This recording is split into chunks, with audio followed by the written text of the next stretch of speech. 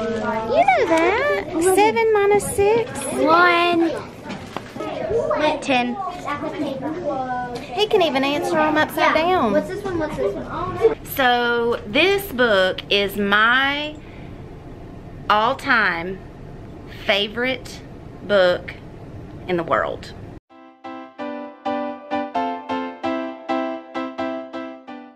Good morning. It's Friday and I did not film yesterday or Wednesday. Wednesday was a work day, and then yesterday all of the second grade teachers had a sub for a data dig day, like a testing day. And so we spent all day yesterday in another classroom on our hallway, and we just pulled kids all day long to do testing. So it was super convenient and a great use of our time. We have never done that in the past, and we're always stressed and pushed for time to the last day. And so it was nice to just have that day yesterday to get a lot done. So I am back today and I am excited because it is Friday. I moved my desks again. I have been moving my desk like once a week lately because my kids are so chatty, and they just, I've got so many that will talk to whoever is sitting next to them that it's hard to separate them so that they don't talk. I wanted to give you guys an update on our praying mantises. We still don't have any. There is the egg case. I think the pamphlet said 6 weeks or so, and I think it's been maybe 6 weeks, 7 weeks, I'm not sure. So I guess we will just keep waiting. It is May 18th today, and our last day of school is June 13th. So I'm crossing my fingers that they will come out before we go home for summer break. And if not, then I guess I'll get to experience the hatching all by myself, which won't be as fun. But yeah, we have the high school graduates from the high school in our district coming to our school this morning at 9:30 to walk the halls in their cap and gowns, and all of the students at our school will be lining the hallways to kind of cheer them on and give them some encouragement, as well as them, you know, being here for our kids to see that someday that will be them and they will be graduating. So that's exciting. I've got about 5 minutes till my kids come, and I have some papers I need to put in their mailboxes that I graded last night so that they can check the ones they missed, and then some of them haven't even finished. So I'm gonna do that, and I will see you guys during my planning today, because I don't think we're meeting. Maybe, I don't know, I don't think we are. If not, I'll see you then.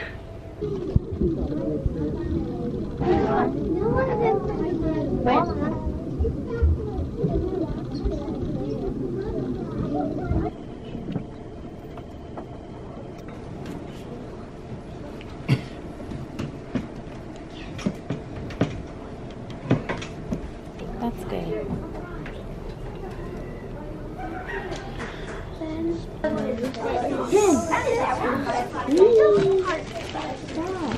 You know that. 7 minus 6. 1.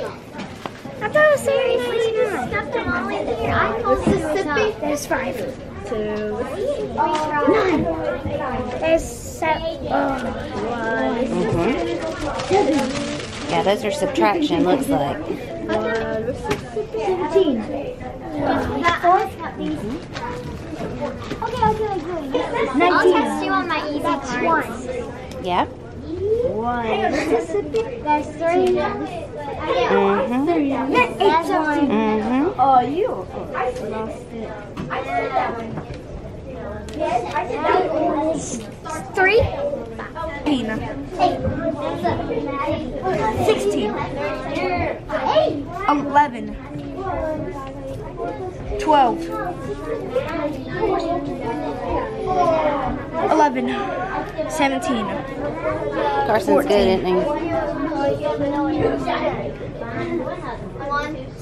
I did that one. I did that one.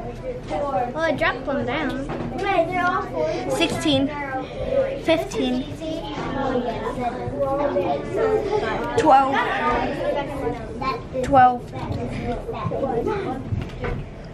16.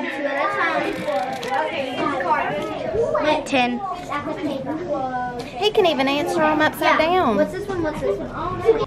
So I just got back to the room from playtime. My kids actually have extra PE this afternoon, which is wonderful on a Friday afternoon because it gives me like 30 minutes to do whatever I need to do. And I need to get some things ready for next week. My plans are done for the most part. I do need to make some copies, however. And I'm gonna straighten up a little bit, and I have a stack of papers to grade. And it's not getting any smaller because I haven't graded much this week. So I might try to get a couple of those sets finished. But yeah, it's been a good day. It's been a hectic day. Of course, it's Friday, and Fridays are usually very hectic days. I don't know if I have ever told you guys this before, but this book, if you've never read it, it's The Miraculous Journey of Edward Tulane by Kate DiCamillo. She is the same author as Because of Winn-Dixie, but I'm not sure when this book came out. Let's see, 2006. So this book is my all-time favorite book in the world. I absolutely love this book. I read it to my class every year. I would say it's probably appropriate for 2nd grade and up. There are a lot of words in here that are challenging and that my students, you know, they don't know what the word means. So as I read, I kind of tell them what the word means or use it in a different way. For example, let me see. Okay, so like this sentence. He saw the amused and condescending looks of Abilene's parents. So amused, maybe, condescending, not so much. So I just explain, you know, as I go. But this book is wonderful, y'all. I love it. Like I said, I read it to my class every single year. I'm going to read you the summary on the inside front cover just so you can kind of have an idea of what it's about. So it says, once in a house on Egypt Street, there lived a China rabbit named Edward Tulane. The rabbit was very pleased with himself, and for good reason. He was owned by a girl named Abilene, who treated him with the utmost care and adored him completely. Then, one day, he was lost. Kate DiCamillo takes us on an extraordinary journey from the depths of the ocean to the net of a fisherman, from the top of a garbage heap to the fireside of a hobo's camp, from the bedside of an ailing child to the streets of Memphis. And along the way, we are shown a true miracle, that even a heart of the most breakable kind can learn to love, to lose, and to love again. So basically, it's the journey of a China rabbit. And I just love it. So if you haven't ever read this book, please go check it out. Read it. It's got wonderful pictures in here. There's a picture at the beginning of each chapter. Kind of foreshadows a little bit. And then it has a few like painting pictures. So there's a picture of them sitting at a campfire. This is a great picture. It says he sank and sank and sank. So if you've ever read this book, leave a comment down below and let me know what you thought about it. And I hope that you'll read it and check it out. And if you do, let me know what you think about it. I'm excited to see what other people think about it. I love it so much, I actually got my mom to read it and she loved it. So yeah, anyways, all of that to say, I started a novel study today on this book. And I created this. Well, I didn't create it. Let me take that back. I got it from Teachers Pay Teachers. The ideas from Teachers Pay Teachers. But I did create the books for my students. And they all have a cover. It says Edward Tulane Novel Study, author Kate DiCamillo. They write their name there in color.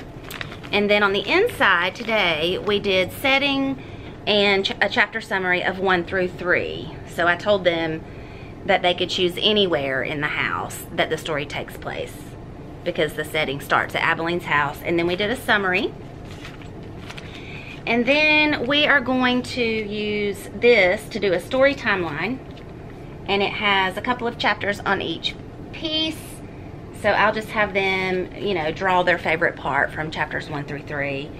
And then in the beginning, I thought, now after reading, I know I can make predictions while I read, and they'll write those there.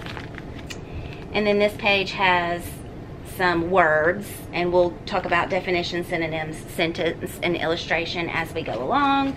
And then there's a little pocket right here.